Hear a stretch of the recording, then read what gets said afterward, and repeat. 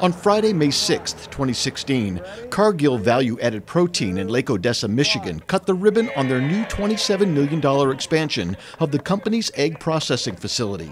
It adds 28,000 square feet to the existing plant and 50 new jobs, bringing the total number of workers to 236. Basically, what we are trying to do here is that provide that protein source to industry, food industry, and making sure that we look at a lot of the trends, the industry trends. So a lot of the millennials they want to eat the healthy food, and so what this brings to them and to the healthy eaters is that the product that provides the protein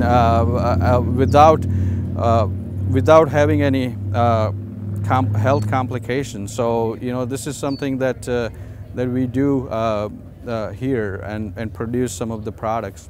Cargill Value Added Protein employs roughly 3,000 in the U.S. and Canada at 12 egg, poultry, and beef processing plants. The expansion at the Lake Odessa location is seen as a real economic boost for the town, with a population of just over 2,000.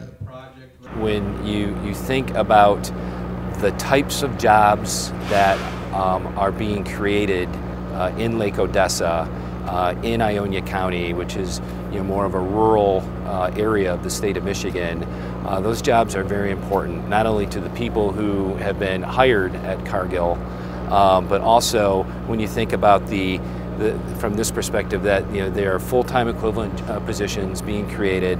Those people are earning a living wage. They're now able to go out and spend their money in the community, and that has a positive ripple effect on the community.